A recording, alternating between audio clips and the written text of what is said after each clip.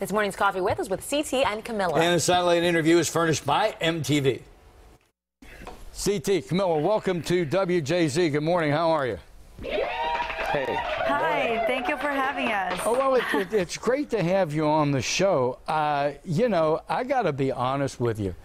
All over social media, any platform you want to go to, Barstool, Facebook, are the ads for the Challenge XXX MTV.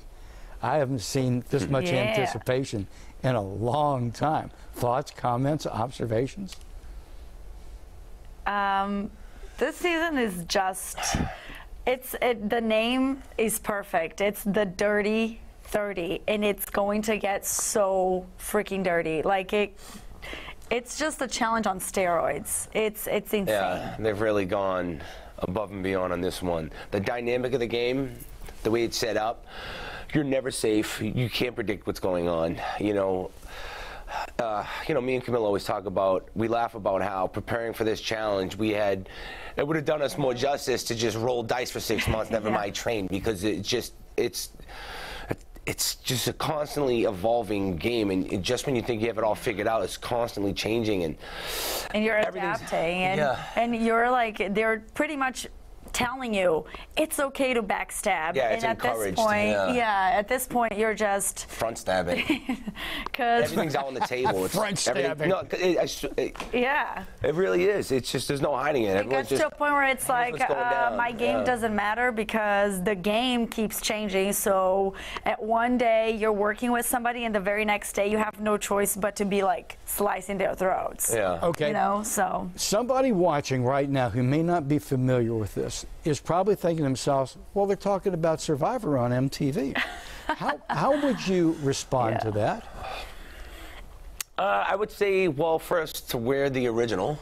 Yeah. And second, I would take Fear Factor, Survivor, and Big Brother, put it in one. You know, it has all the aspects of a reality show, but the stunts that we do on the challenge, I don't think there's anything like it. And the dynamic, it's not just a couple of people. There's so many of us, and we're competing for so much money. It's some of the craziest personalities in one place. Yeah. So. And an isolated house. It's basically you put us in a room and say, okay, whoever comes out wins. God, just thinking about it makes me like and everybody's tired. Foaming over it's just foaming at the mouth for $1 million. I remember we're CBS O&O, and I've talked to Jeff Probst many times, and they had one where they brought back the villains of Survivor, and I said, Jeff, what was it like when everybody arrived and saw each other? And he just rolled his eyes and says, you just cannot believe the animosity. When you guys walk into a room, I mean, you're legends. Your attitude precedes you. Well, what was it like? When we walk into a room, like when the show begins. I mean, everybody knows who you are when you walk in a room. I mean, it's like heaven. I like to think there's an internal sigh. Like, yeah, I think before, if we know that we're gonna be seeing each other, there's already anxiety. Like it hits you before it even happens, because it's like, am I about to see all these crazy people all over again?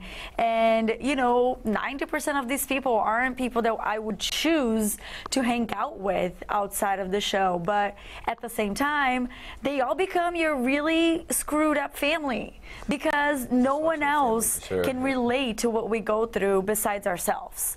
And so it's a really weird dynamic. It's impossible to explain, really. The Challenge XXX, the Dirty 30. I'm telling you, this may be one of the more anticipated cable TV events of its kind in a while. Have fun, guys. Thanks so much for being with us. We appreciate it. Thank you. Thank you so much. Pleasure's Thanks for all having ours. us. You got it.